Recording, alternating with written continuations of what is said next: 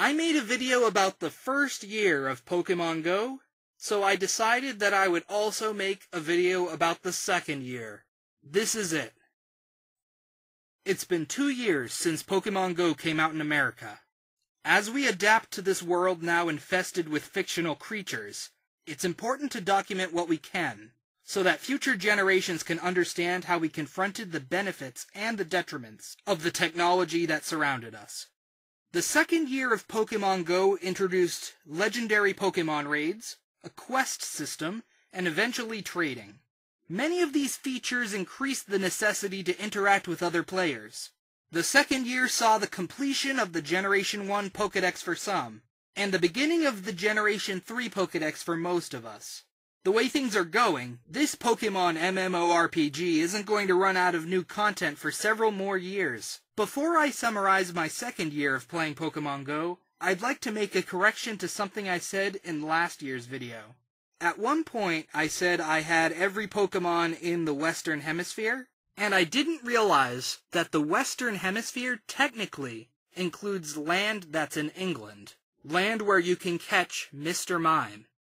At that point, I didn't have a Mr. Mime, and so when I said Western Hemisphere, what I meant to say was America, which of course means North and South America. Year 2 of Pokémon Go began as Year 1 ended. An event was going on for the anniversary of Pokémon Go, and the Pokémon called Pikachu was spawning frequently while wearing Ash's hat. This was the third occasion in which Pikachus could be captured while wearing event-exclusive hats. But what made this time different was that, in this small period of time, it was possible to hatch Pichus that were also wearing Ash's hat. For the last 2 Pikachu hat events, I obtained at least 1 Pikachu and 1 Raichu with the event hat. So I figured I might as well get a Pichu with Ash's hat too. That is, if I could. Even though doing so would be significantly more difficult than getting the Pikachu and Raichu. I hatched a Pichu and it was wearing the hat, and my mission was a success. If you watched the previous video, you might remember that at the end of Year 1, several new medals had been added, including the Gym Leader, Berry Master, and Champion medals. I quickly completed the Gym Leader and Berry Master medals, but the Champion medal is quite a beast. My progress on that medal has been slow going, but I think I might finish it one day. I finally got to level 40, and when I did, I was the second person in town to do it, and I was the first person in my town to be at level 40 on Team Mystic. At this point, my town has something like 20 level 40 players, so it's no longer as rare to be a level 40 player. There's a rumor that they're gonna raise the maximum level beyond 40, but personally I'm pretty happy where it is. Even after getting to level 40, I still had plenty of things to do in the game, like finish the Dragon Tamer medal and the Fisherman medal. As time went on, Pokémon Go continued to be updated. They made it so after you finish a raid you can still spin the gym. And they also made it possible to see what kind of Pokéball each Pokémon was caught in. And they were able to do that because that information had always been stored since day 1. There was a real-world event set in Chicago at Grant Park, 1 year after the Japanese release of Pokémon Go.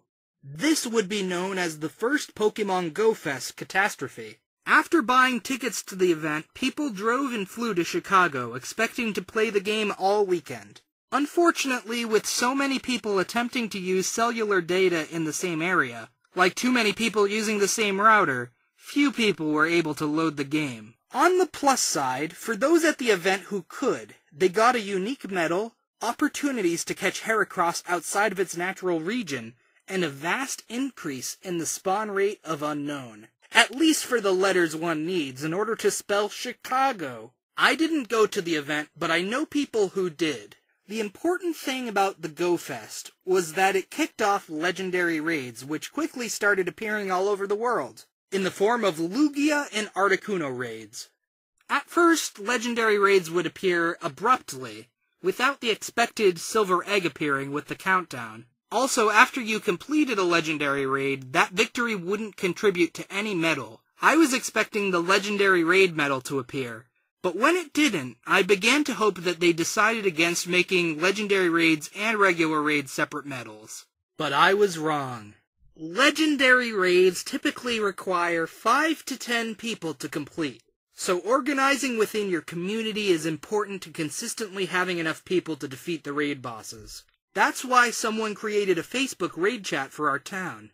After I caught Articuno, the chat is what alerted me to the fact that there was a Lugia raid at a cemetery about a mile's walk away from where I was. I walked that mile, yelling to players I saw along the way, until we formed a gang. When we arrived, we were able to take down Lugia in a group of 19. I caught Lugia on my first try, but others weren't so lucky. Someone later told me that they had completed 30 legendary raids without catching a single one of them, but his experience was definitely an outlier. I didn't pay much attention to the legendary raids. I made sure to catch a Moltres and Zapdos when their raids replaced Articuno's, but I mainly focused on finishing the Dragon Tamer medal and then the Fisherman medal. There were a lot of fun glitches. Here are just some of them. Kangaskhan showed up at events in Europe for something called the Safari Zone. When the Pokemon Zapdos appeared in Pokemon Go, Niantic accidentally used the texture for its shiny form. I honestly didn't notice until someone pointed it out to me. Ever since 2014, there's been a festival in Yokohama every year called the Pikachu Outbreak. It's a week when Pikachu cause mayhem in great numbers. The Pikachu Outbreak in 2017 included elements of Pokemon Go. During the festival, there were raids for shiny Pikachu, and Mr. Mime spawns were there outside of its natural habitat. It was at the Pikachu Outbreak that Mewtwo appeared for the first time in the world, and my long struggle to find Mewtwo began. All 3 legendary birds from Kanto returned to being raid bosses for a while, and Kangaskhan appeared outside of its natural region at the 2017 Pokemon League Tournament in Anaheim, California.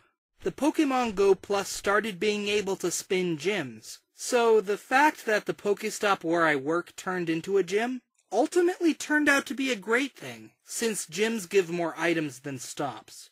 In Pokemon Gold and Silver, the legendary beasts, Entei, Raikou, and Suicune, were known to travel the world erratically, making the encounter of one into a chase across the Johto region. Similarly, the raids for Raikou, Entei, and Suicune were available around the world at the same time, but in different geographical locations. In September, America had Raikou raids, Europe and Africa had Entei raids, and Asia and Australia had Suicune raids. But in October, each of the legendary beasts moved one region to the west, with America getting Entei raids.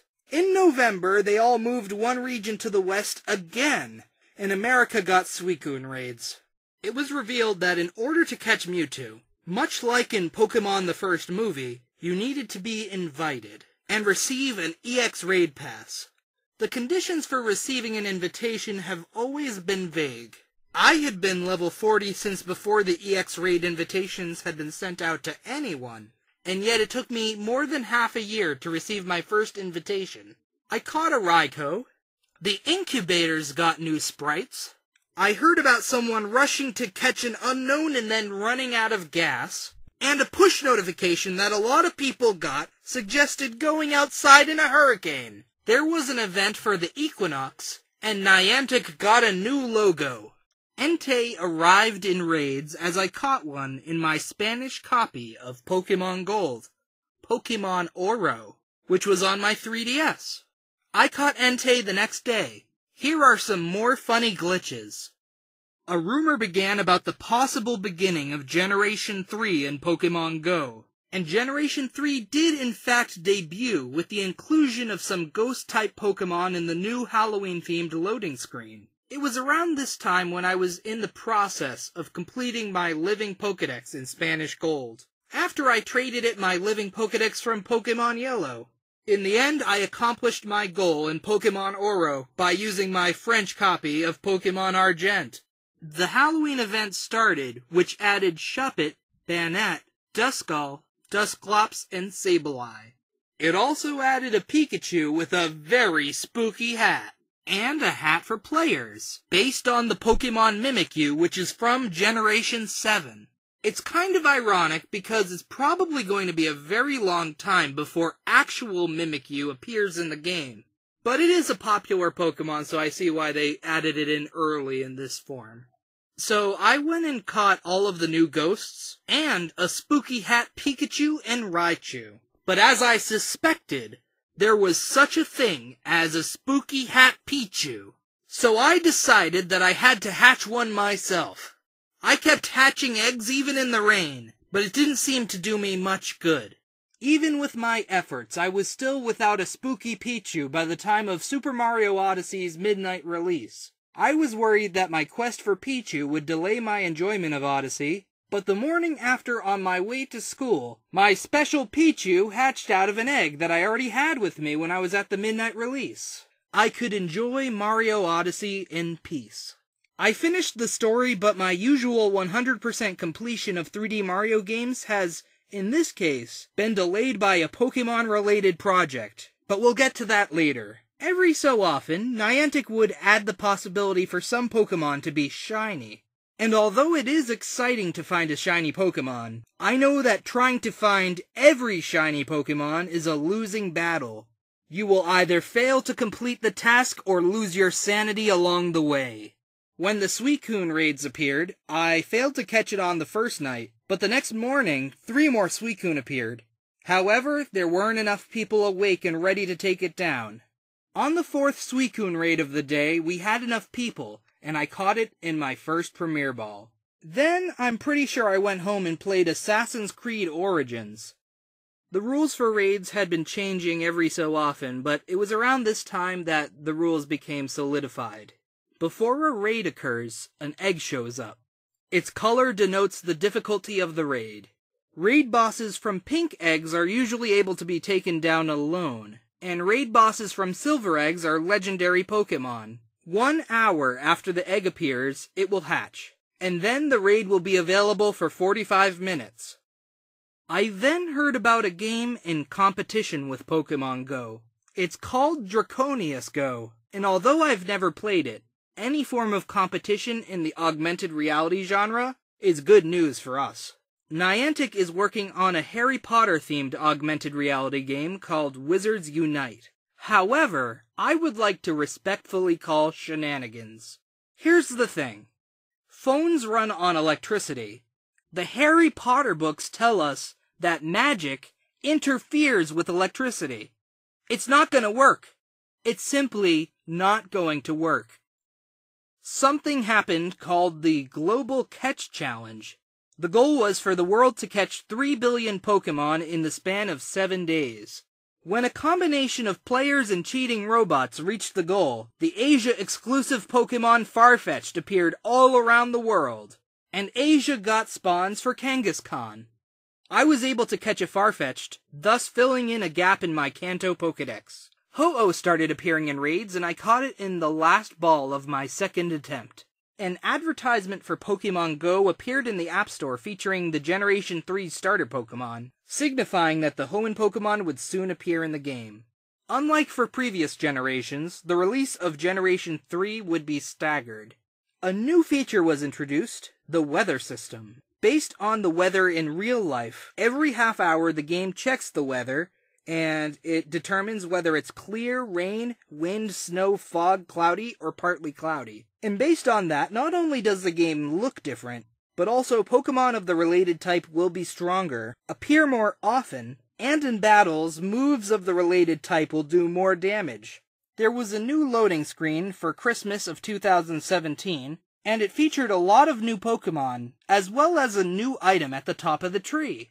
Called a Star Piece, it works much like a Lucky Egg, in that it multiplies good things for half an hour. Unlike a Lucky Egg that multiplies gained experience points by 2, a Star Piece multiplies gained Stardust by 1.5.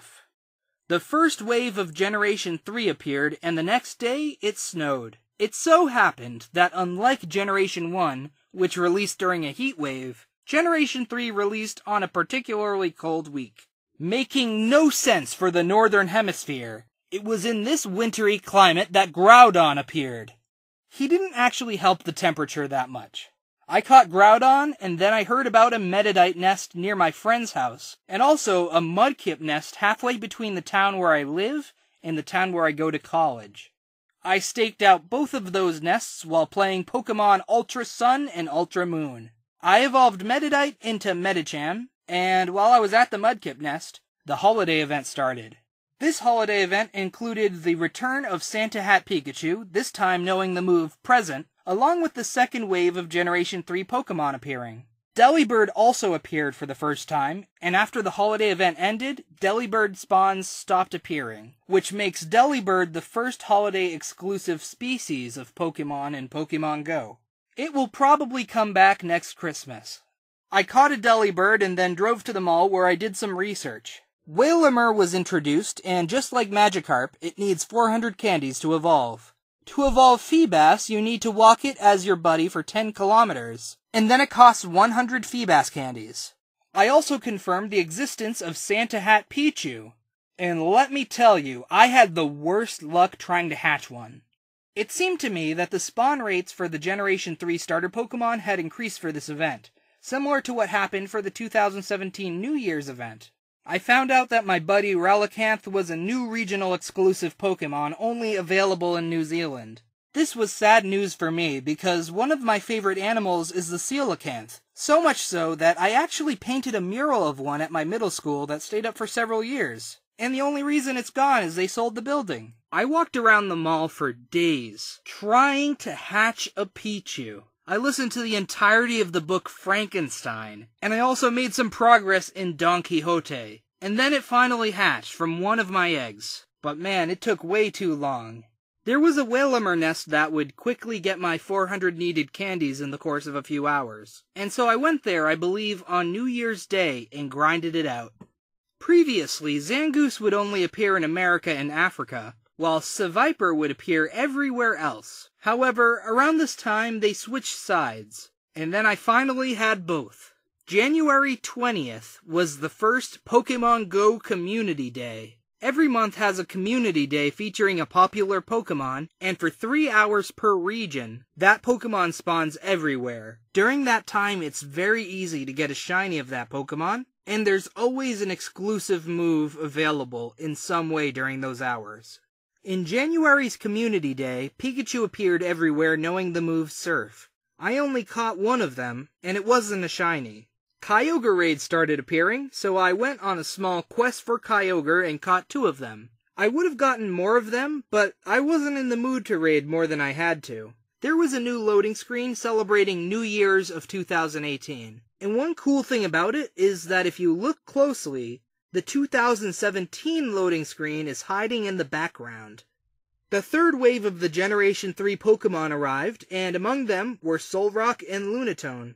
Solrock only lived in America and Africa, and Lunatone only lived in everywhere else. I caught Solrock quickly, expecting that they would switch regions like Zangoose and Seviper did. Other Pokémon that were in that situation were Volbeat and Illumise, as well as Plusle and Minun. But Plusle and Minun eventually did reunite at some point, and are no longer regional exclusives. Torkoal was revealed to be a new regional exclusive, only living around India. There was an event in which Pokémon eggs would only hatch into Generation 3 Pokémon. I had previously not been using any extra incubators, but for this event, I felt it was worth it. And in that way, I got closer to catching all of the Hoenn Pokémon. They introduced items for your avatar that required certain achievements to wear. Relevant medals were Jogger, Fisherman, and Gym Leader. I found out about a guy who'd reached level 40 without choosing a team, and I gotta say, that's some serious dedication to neutrality. At last, the final wave of Generation 3 arrived. Not to say that we have all of the Generation 3 Pokémon in the game. We still don't. But the ones we're missing all have gimmicks. Nincada has a strange multiplicative property upon evolution. Spinda has billions of forms. And the evolutions of Clamperl would probably require items that aren't available yet. Spawns for Swablu were crazy common for the first few hours after this wave hit, which was good because it requires 400 candies to evolve, just like Magikarp and Wailmer.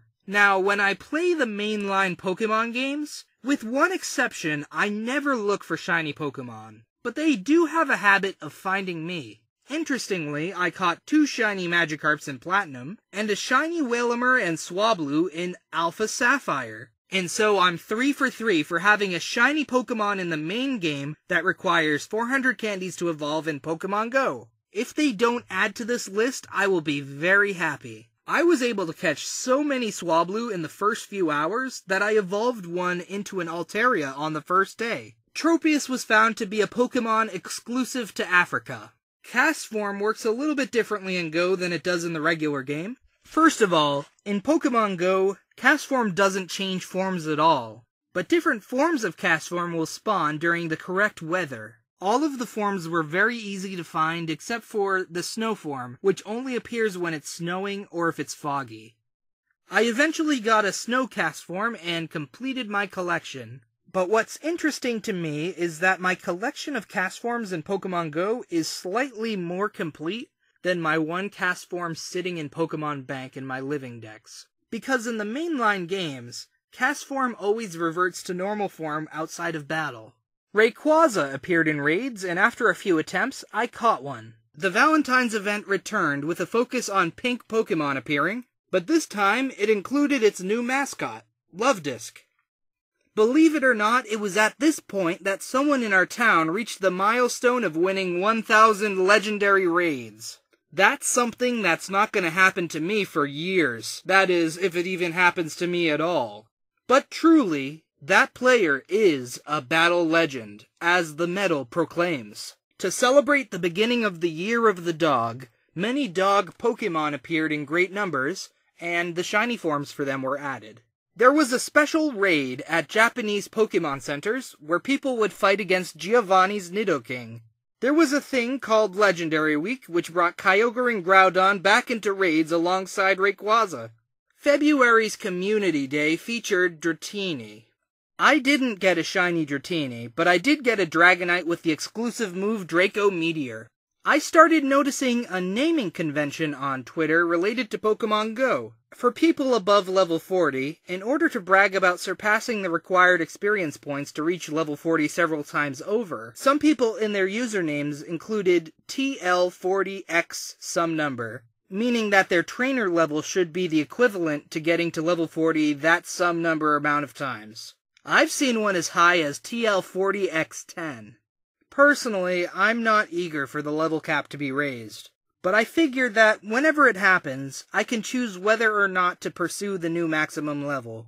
Pokémon Day returned with Party Hat Pikachu, and for 48 hours it was possible to receive an egg that would hatch into Pichu with a party hat.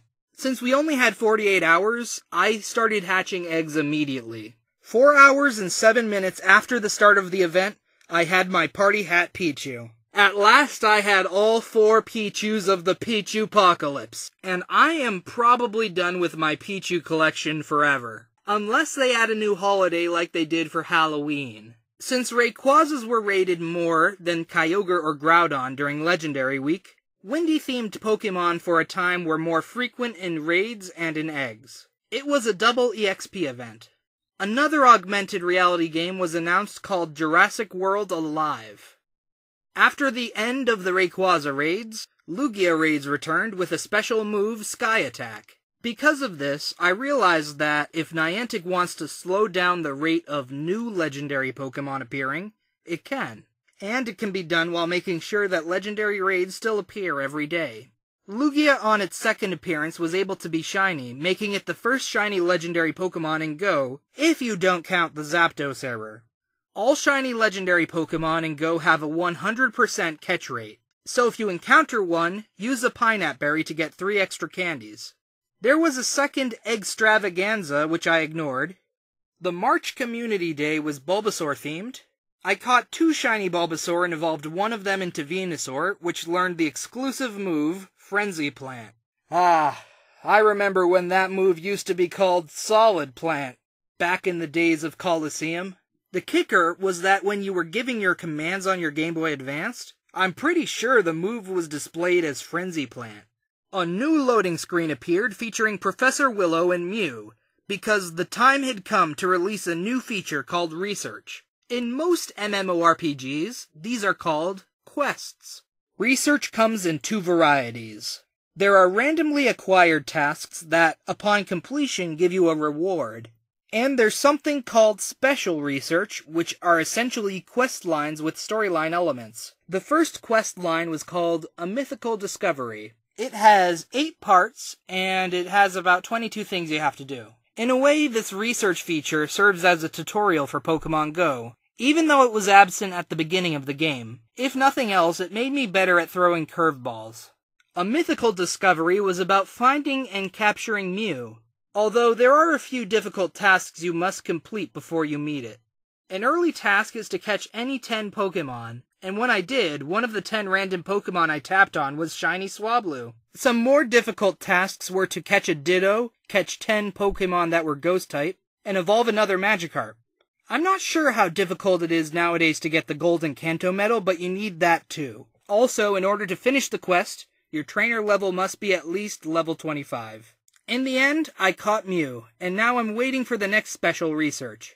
Since Mew is a mythical Pokémon, it's impossible to get rid of it once you have it. You're only able to catch one of those, and you can't delete it, transfer it, or trade it away. One thing I did after catching Mew was work on my Pokémon Ranger medal. The goal is to complete 1,000 research tasks. You can receive 1 research task per Pokéstop per day. You can carry 3 tasks at a time, and sometimes it can be a good idea to throw away an overly difficult task. My downtown area has 50 Pokéstops, but my record speed for research task completion is 45 in one day. I eventually did get the Pokémon Ranger medal. April Fool's Day arrived, and special sprites were added to the in-game tracker and Pokédex for a few days, as well as the collection screen. Those sprites came from Pokémon Sun and Moon, and some people got mad about it. I can't quite understand why. At some point, the joke ended, and the sprites returned to normal. Latios and Latias raids started appearing. Just like the previous roaming Pokémon, the legendary beasts. The raids for Latios and Latias were available in different regions depending on the month. Latios raids were in America and Africa, while Latias raids were everywhere else. Before they changed places, not only did I catch a Latios, but I participated in many Latios raids, and I caught a few of them. I figure that slow and steady wins the race. Eventually. Maybe someday I'll have that Battle Legend medal.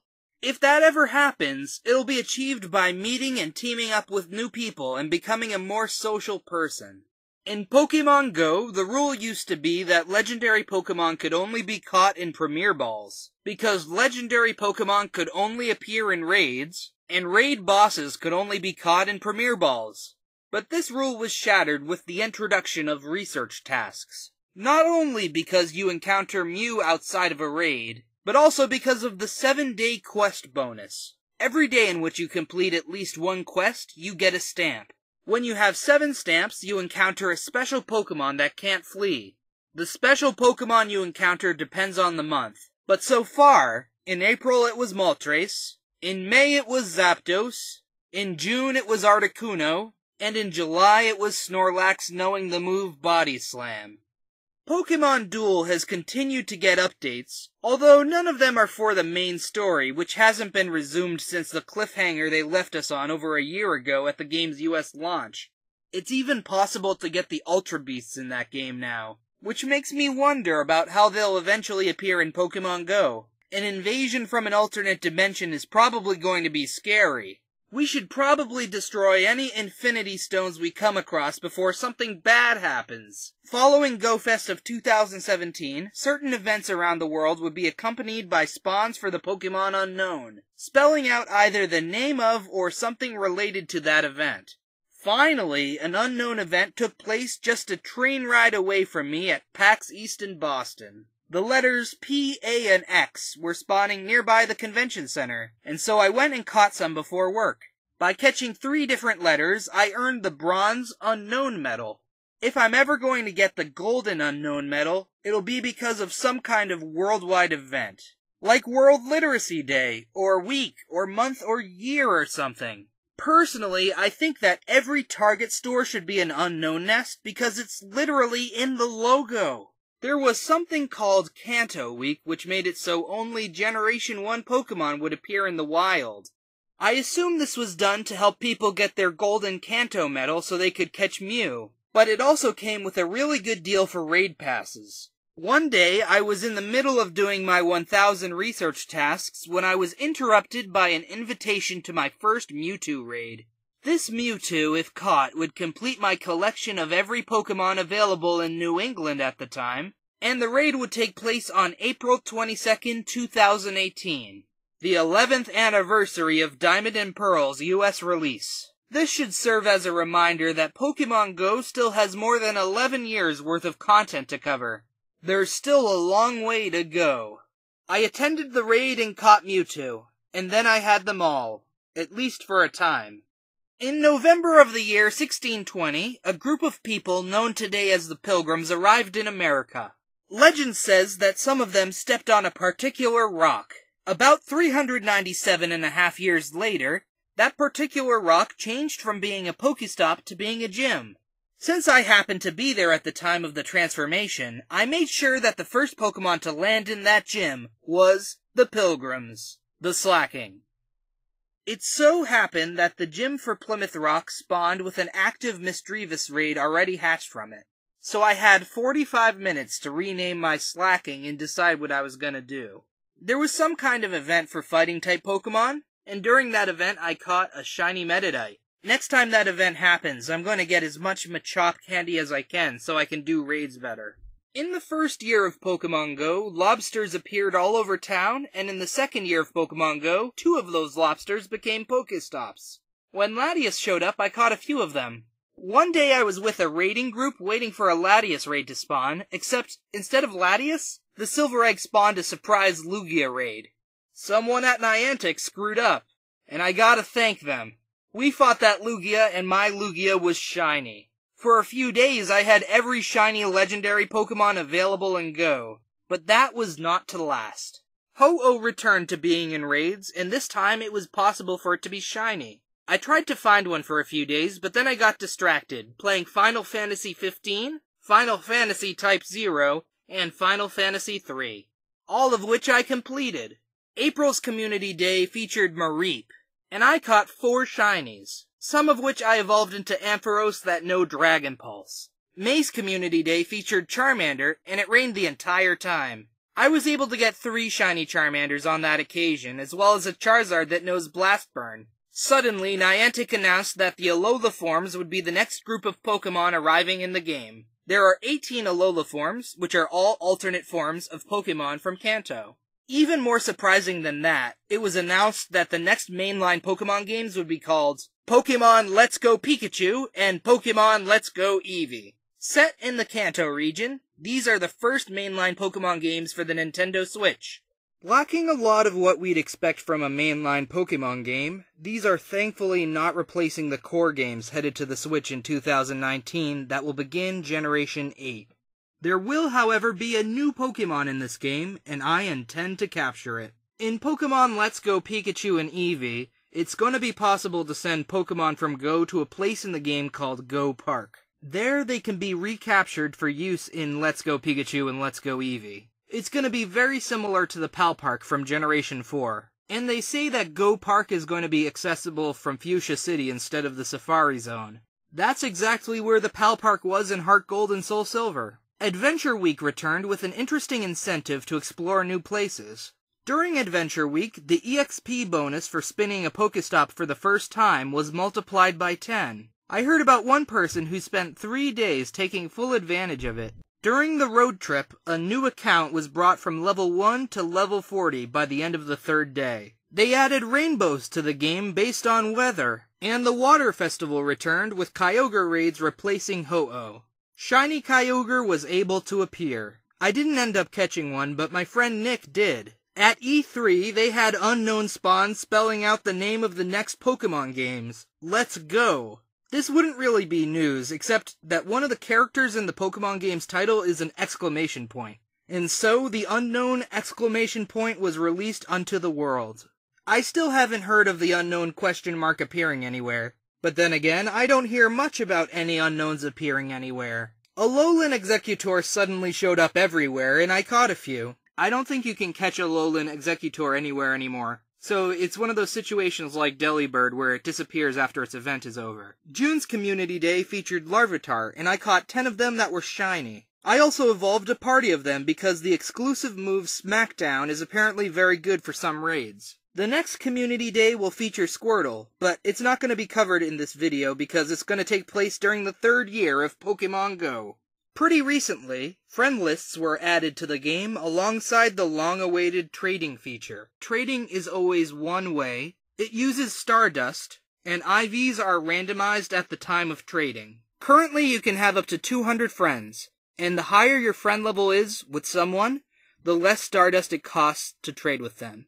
There are several medals that were added with the trading feature. One is Gentleman, which has an objective to trade 1,000 Pokémon. Another is Idol, which has an objective to become best friends with 3 trainers. The last medal is called Pilot, and its objective is to trade a lot with people who live far away from you. When a trade occurs, the distance between where the 2 Pokémon were caught is calculated and added to your Pilot medal. When you accumulate 1 million kilometers, you will get the Golden Pilot medal. For me, I'd have to either trade with an Australian 60 times or a Californian 240 times. My friend Caleb helped me do just that, and I got the Pilot medal, and I'll soon have the Gentleman medal. The reason I don't have the Gentleman medal yet is that I didn't realize that you can only do 100 trades in a day. So I'll probably have it in less than a week. The Idol medal is going to take some time, but we'll all get there eventually. You can have up to 200 friends, and each day you can send them a present from the friend menu. You can find presents by spinning Pokestops, and you can hold up to 10 of them at a time. You can send a present to every friend who's already opened your previous present, but you can only open 20 presents per day. Every day your friend opens one of your presents, or you open one of their presents, or you win a raid alongside them, or you trade with them, your friendship value will be increased that day. After 1 day's increase, you will become good friends. After 7 days of friend activity, you will become great friends. After 30 days, ultra friends. And after 90 days, best friends.